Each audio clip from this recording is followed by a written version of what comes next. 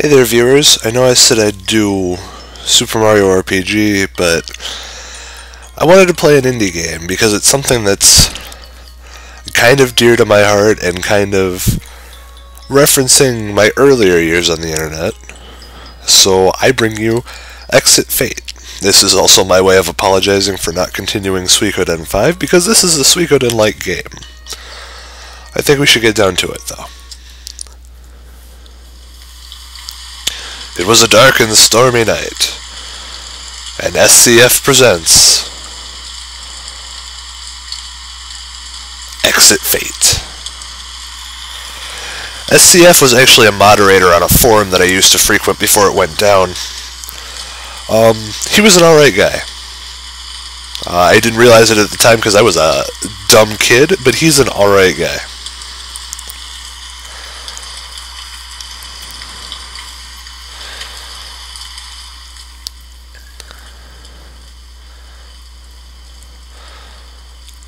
Well, what are you doing up and pacing?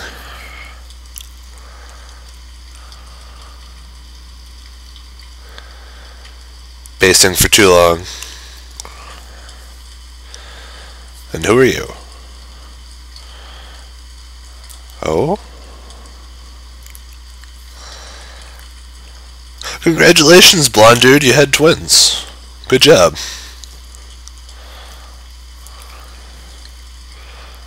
Well, that's lucky.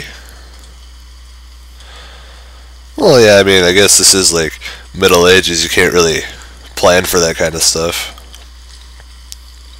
What? Oh, well, that's unfortunate.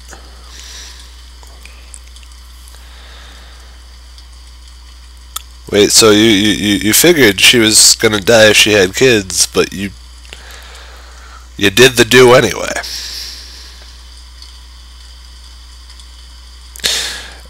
And you didn't look for alternatives. Okay. Okay.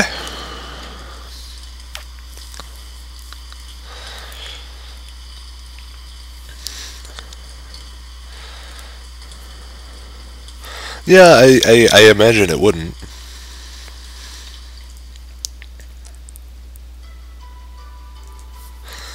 It is the year 1545. A long period of peace between the Kiergaard Kingdom and the State Union of Zelmany is about to come to an end.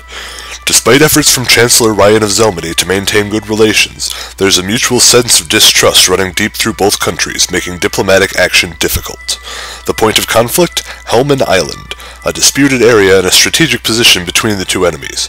Claimed by both nations, ownership of the island has changed repeatedly over the centuries. Soon, the past 21 years of Zelmany control will end as well. But this time, Kiergaard will not be satisfied with the island alone. Plans for a full-scale invasion are ready, and the royal army is stronger than ever. Under the command of the Red General Jovian Knight, a surprise attack is carried out on the port city of Jargo. This is where everything begins. It's actually a little misleading. Sorry, St. Renard, capital of the Kiergaard Kingdom, 4 weeks before the battle at Jargo Port City. That's why it's misleading, because we're not at the Battle of Jargo Port City. That certainly is a red filter. By the way, as you might notice, all the music in this game is taken from different other video games that SCF enjoyed. And given that it's, as far as I know, the only thing he didn't make in the game, I'm okay with that. Ah, so you're Daniel, who I believe is an XP of SCF, but I'm not exactly sure. That one I cannot be completely sure about.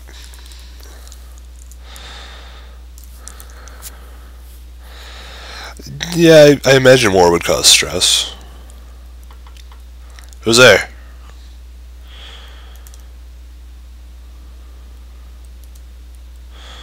Oh, Angel, of course. I know Angel.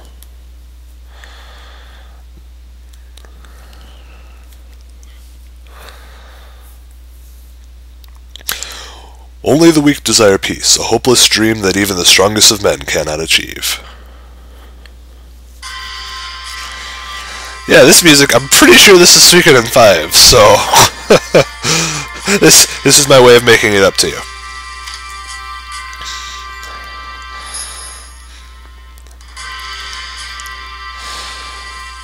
Hey, he's allowed to be cheerful. Just because of pro tag doesn't mean he has to be sad.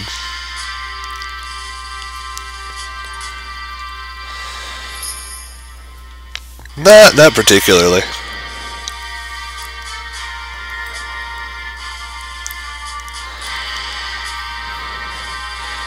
Ah yes, the travails of war.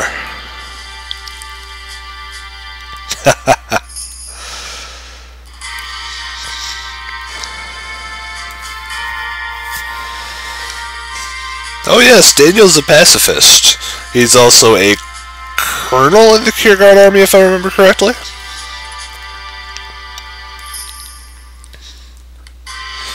Do tell.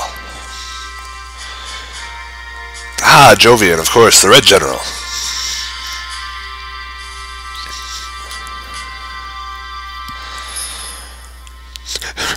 Fun fact, General Russell never comes up again because I forgot that he was even mentioned here.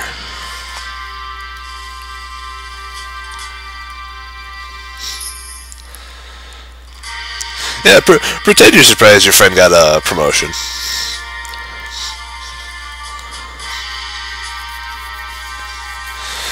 See, we could go there.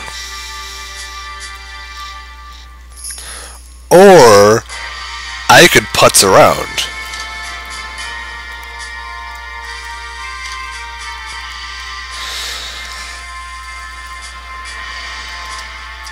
Oh, sorry.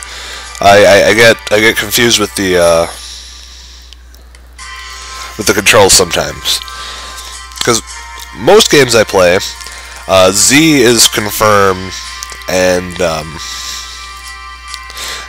while X is menu regardless, typically Z is confirm, when in this game it's C instead. It throws me off. Anyway, in here, we have our first blacksmith. And I just want to upgrade the attack on Daniel's sword there, because we can't upgrade Angel. And I might as well upgrade the crit too, because it's not like I'm spending money in the early part of the game. Just to make Daniel a bit of a more capable fighter. Because, spoiler alert, as the main character, he's going to be in our party for most of the game.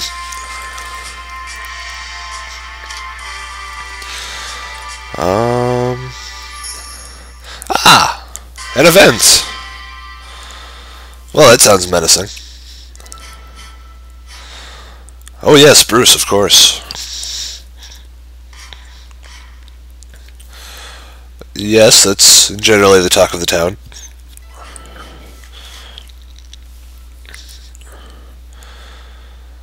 Wow, somebody put on their snarky pants today.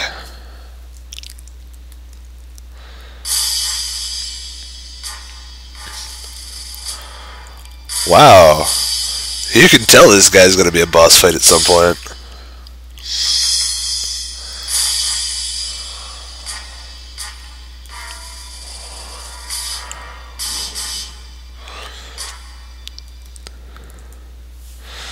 That is exactly what he called you, Daniel. Are you going to take that?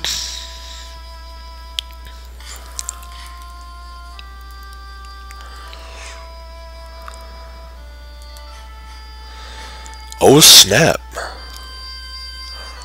Well, you don't know anything. That's pretty much a given at this point.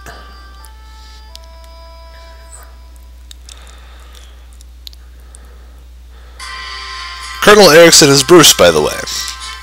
Daniel is Colonel Vineyard. And here we have General Kaiser Soze. He was also a forum member. I don't remember too much about Kaiser, actually, because it's been so long.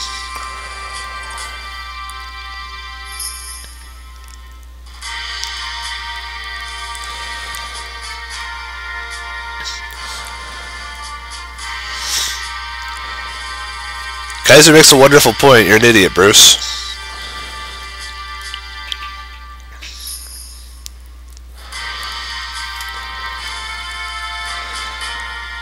It's not like I did anything, but...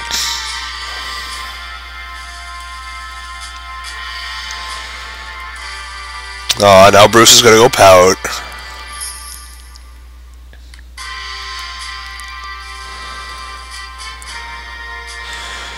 Eander was also a member of the forum. He was the one who upkept it, I believe. But the forum's no longer open, so yeah. I would also like to point out that my membership with the forum lasted from 2003 to whenever it closed.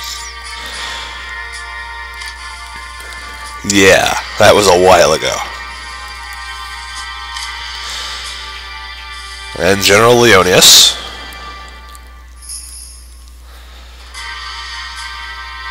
Yeah, I guess we used to serve under Russell. I guess he did come up once more.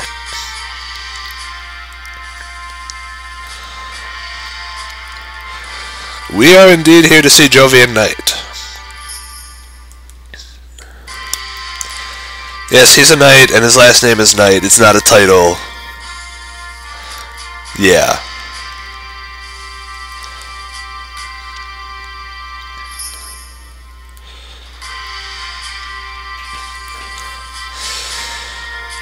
Well, I mean, you can't win them all, Leonius.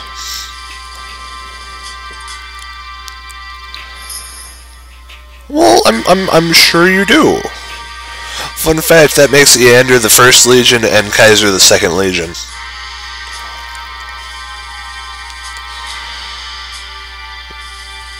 Well, I mean, nobody can know that. You're not going to be a king. Just, yeah, stop venting at us, would you? We need to talk to our friend.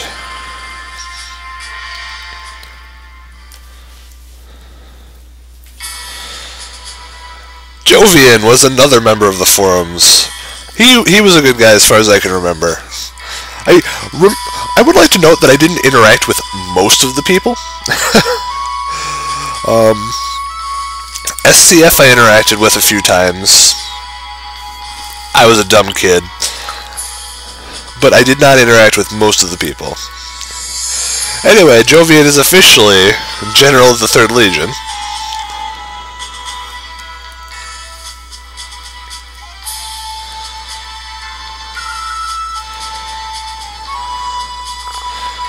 A difficult task, you say? Ah, so he's going to be... Oh, right, yeah, that was told to us in the prologue there.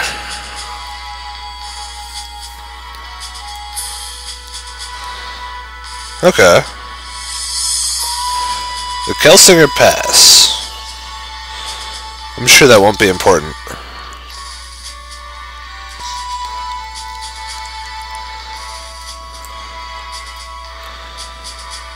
Okay, that sounds legit.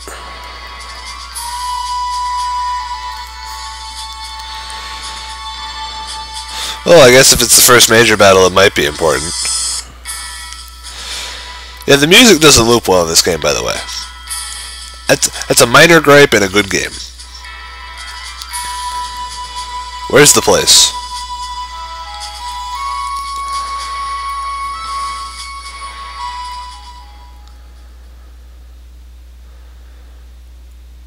Ah, yes, the middle of nowhere.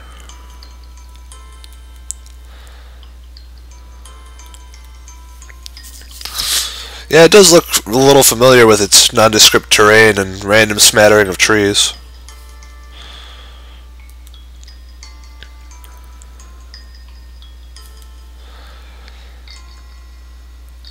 I don't see how anyone could remember.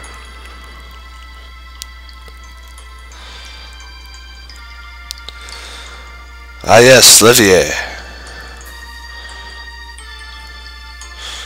There I gotta talk about Levier.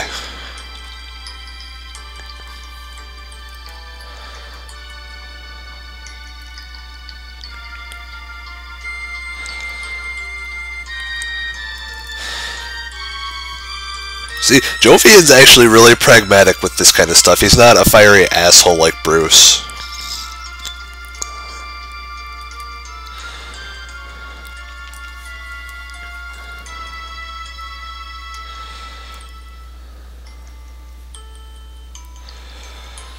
Oh, the Almenga Empire. They're just throwing all these place names at us. Yeah, Daniel's got a point. There's a difference between defending your homeland and going overseas to fight another country. America.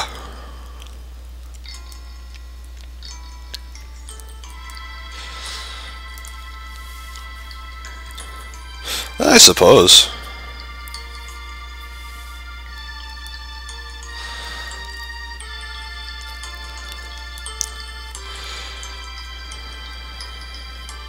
See, Daniel's a huge idealist. That is a big point of the story.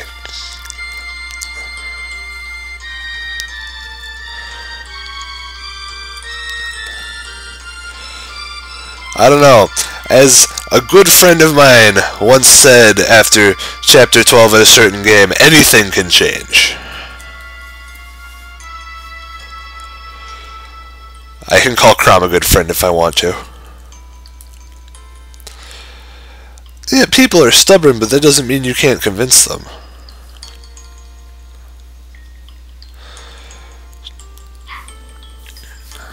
Why does it have to be a strong empire? Why can't the State Union take over Kiergaard? What's the difference?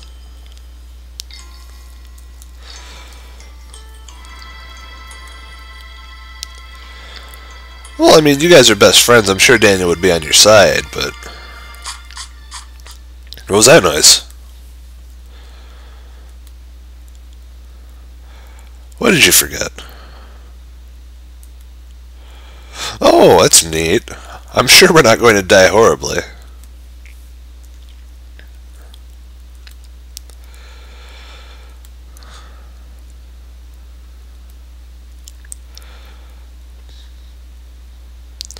Anyway, this cave.